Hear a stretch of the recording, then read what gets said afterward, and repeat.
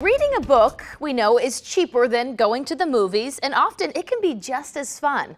And you could get some bargain entertainment this weekend. That's because it's the 69th annual Greater St. Louis Book Fair, and it's going on right now at Greensfelder Recreation Complex in Queeny Park. You can buy used books for as little as $1 and even records and movies. We have people who come from all over the country to come to this book sale. We have quite a reputation. In addition to casual reading, we have books for the collector and the dealer. So there's really something for everyone here.